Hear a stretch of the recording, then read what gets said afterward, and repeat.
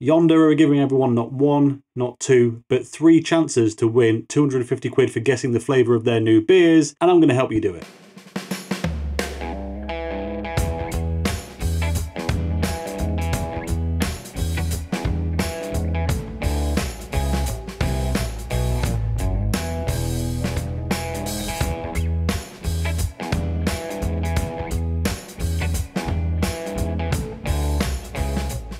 Hello and welcome back to the channel, and yes, that's right, Yonder, the infamous brewers and blenders of all things tasty, have come out with a brand new competition where you can win 250 quid for each of these beers in beer, basically. It's not actually a cash prize, which was a little bit upsetting because there was the big 250 quid sign that I saw and you've probably seen on the thumbnail of this video, and yeah, it's actually 250 quid worth of their beer.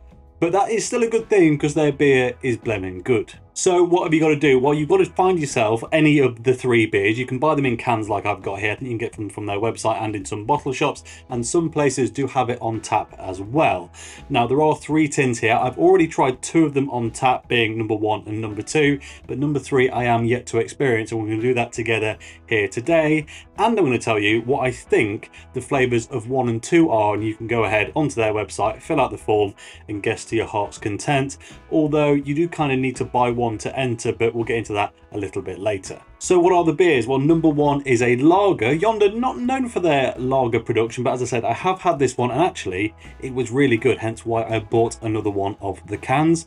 Number 2 is a pastry sour. That is pretty much what most people recognise Yonder for at this point. Their sour production is one of the best in the country by my standards anyway. I think they're brilliant. And number 3 is a pastry stout, which, well, that's my preference when it comes to these 3 styles, and yeah, I'm going to be very excited to get into that one. So let me just chuck these 2 over to the side and I'll go through number 1 with you and give you a look at the cans. They're all very similar. As you can see on here, it just says Yonder Mystery Beer number 1. This one is a lager beer with a mystery flavour at 4.5%, and it goes into details on the back. You can scan that QR code if you can see it on your screen now if you want to get straight to the site, but it is all over their website and socials about information on the competition.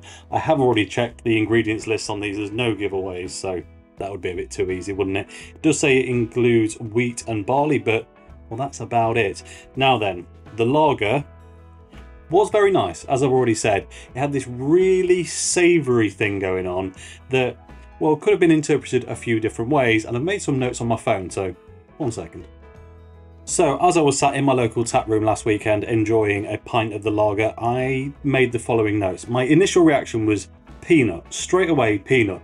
You know when you get imperial stouts and it's kind of, you know, chocolate and peanut or some sort of peanutty element? It's a very distinct savoury nut flavour, which I don't think is from actual peanuts. It's just normally an additive, probably because so many people are allergic to peanuts, so putting it in a mystery beer, not a good idea, which might lead us to think maybe it's not. When I gave my better half, Mrs. Crummybeard, a sip, she said that actually it tasted a lot like dry roasted peanuts. Now, I think for someone who's not familiar with kind of nutty flavour in beer, that's probably a really good shout, if I'm honest. It did have that slightly more, yeah, just roasty, toasty thing going on with it.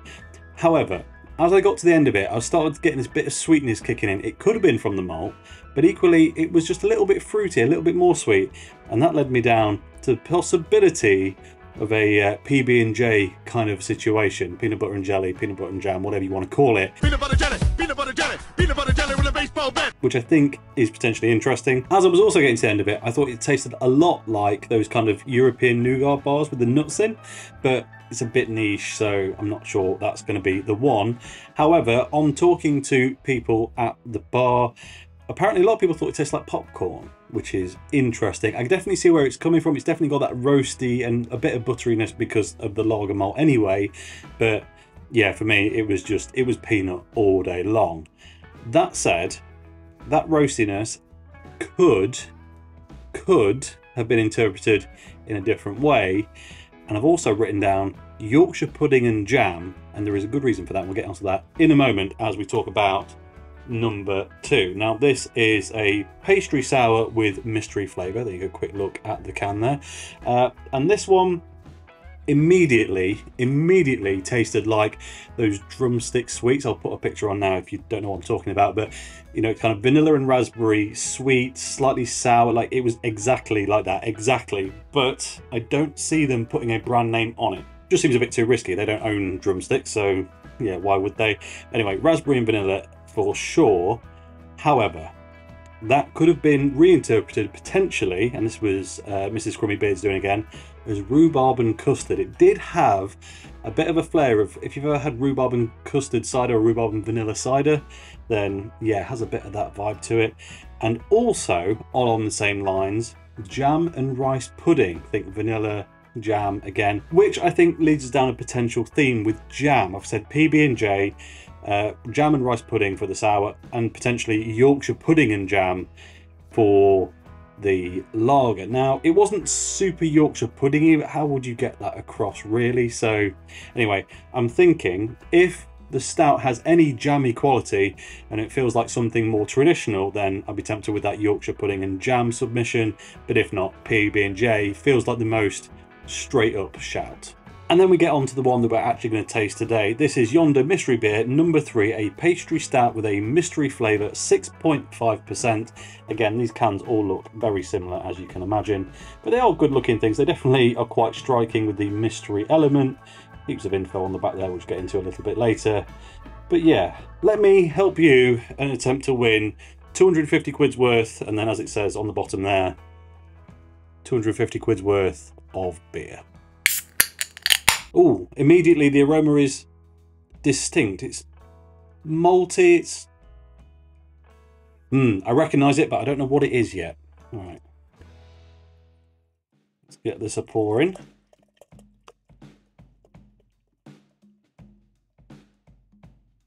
Looks good in the glass. I definitely got a little bit excited with the pour there, but while we're waiting for that to subside and get some proper aromas, just the effervescence of the beer, it sent it all around the room, and I'm getting a real, it's that nutty thing. Again, it's not quite as obvious, I'm going to say, as it was on the lager, but it's got this like dry, roasty, toasty. Actually, this one smells more like Yorkshire puddings. Interesting. I'll be honest, it's got such a wild aroma to it, even just sat here in front of it. Like, it's changing now. I'm starting to get like some fudgy notes, some caramel bits, bonfire toffee, which are all things we often say about stouts, but like, it's really pronounced. You don't normally get it quite at this volume before you've even stuck your nose in the glass. Right then, it's just about calmed down enough. The head on this not looking great because of my aggressive pour, but I'm going to blame myself for that one. It is a properly pitch black stout. The head on it, well, you can see what colour it is, but it's kind of an overly splashy, splooshy, bubbly, kind of light tan colour. Now, that's a lactose beer every day of the week. Ha! Wrong! Shut up! It does say it's a pastry stout, so that's to be expected. And, oh, it's got that odd sweetness, like I've picked it out before in a few stouts. I think it's normally maltodextrin that they use to try and increase the body on it, and maybe sometimes use it instead of actual lactose for kind of more vegan alternatives. I'm just looking on the can now. It says it's vegan friendly. So it's a pastry stout that is vegan friendly. So I'm pretty sure there's a shed load of maltodextrin in there, which gives me a bit of a problem in identifying it, because I find that just so overwhelming. Like, it's so insanely sweet, slightly artificial. I'll be honest, weirdly, the stout, despite stout being one of my favourite styles ever in existence, actually, just on the aroma, I preferred the other two. So interesting. Really, really sweet. Yeah, I'm starting to get some dark tones though coming through. It's like we're definitely in the bakery section again. Like, it's really creme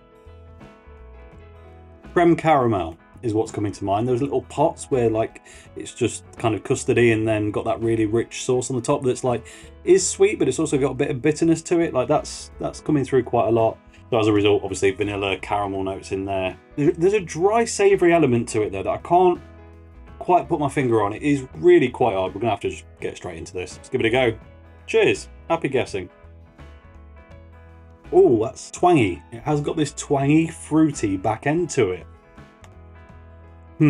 I feel like I've put the jam thing in my own head now, but it really does have this slightly sweet and sour, fruity blend on the finish. I'm struggling to pick out what the rest of it is though. Like, it's really properly roasty, toasty up front, all the sweetness, the caramel, the vanilla over the mid palate, and then the finish, as I say, is that kind of slightly sour jam thing. It's not reminding me of anything right here, right now, but it's not a bad stout, but it doesn't necessarily feel the most bad. It's like, it definitely feels the most forced of the three. Like the other two took the flavors really well. I was like, oh, this is an interesting interpretation of the beer style. This, I'll be honest, just feels like an adjunct stout. It's not a bad one, but it is just an adjunct stout. Right then, let's do a proper top to bottom taste test to try and, well, help me work out what is in here, and as a result, help you make a guess at it. So initially, right on the tip of the tongue, got this like heavily toasted, almost burnt char. It is slightly nutty, but nowhere near as much as that lager was. I'm going again. It's kind of biscuity, but it's not quite sweet enough. It's a bit, yeah, it's definitely obscure. Right then, mid palate, sweeter notes for sure.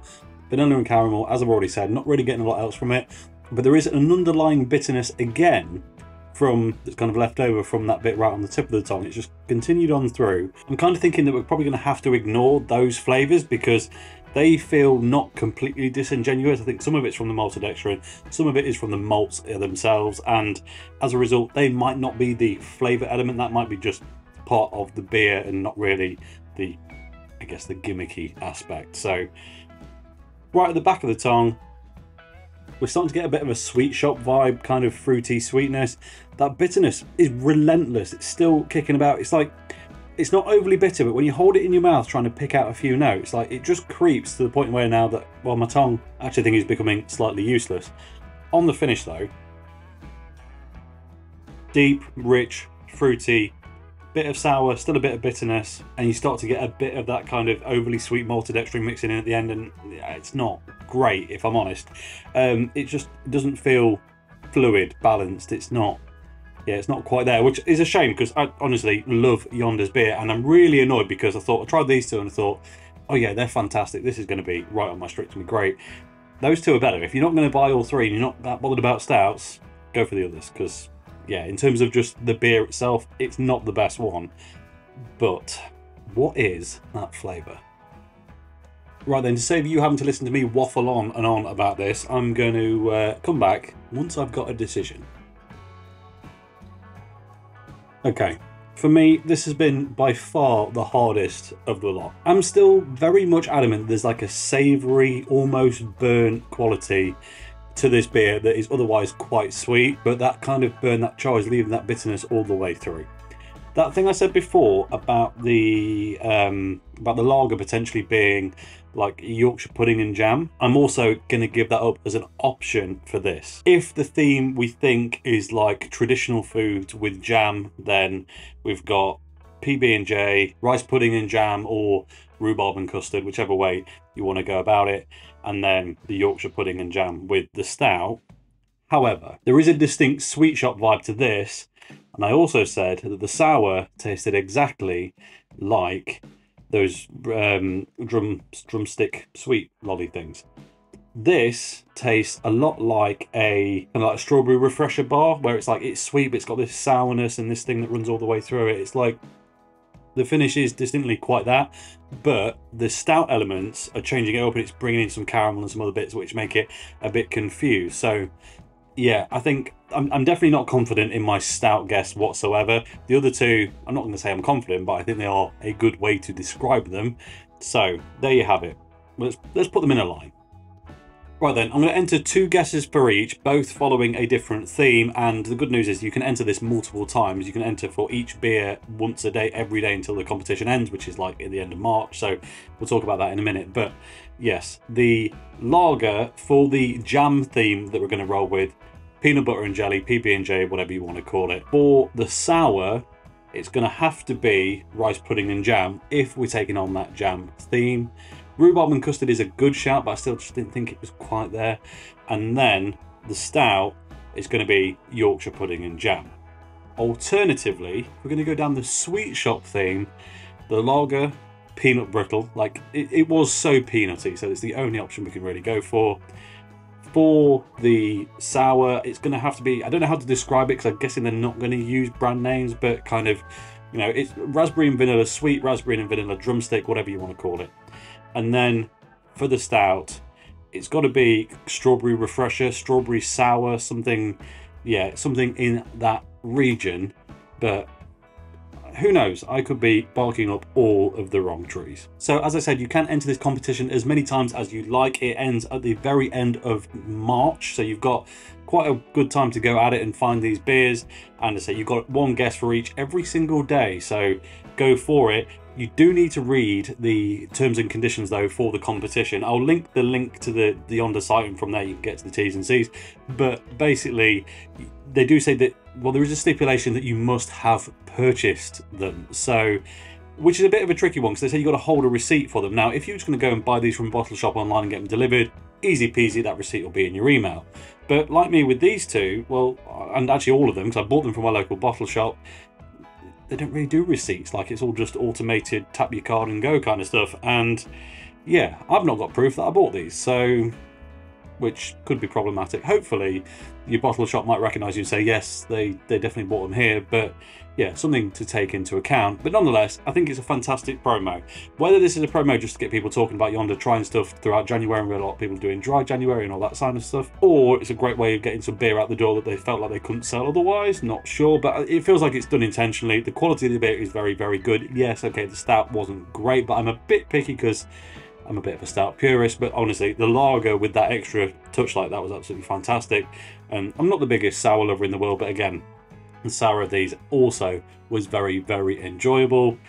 So yeah, what do you think they are? Let me know once you've tried them in the comments below. Let me know your thoughts. But really, that is all I've got to say about it. So as always, thank you very much for watching. If you enjoyed this video, please like it. If you haven't already, subscribe if you would be so kind. And I'll catch you next time. Happy guessing. Cheers.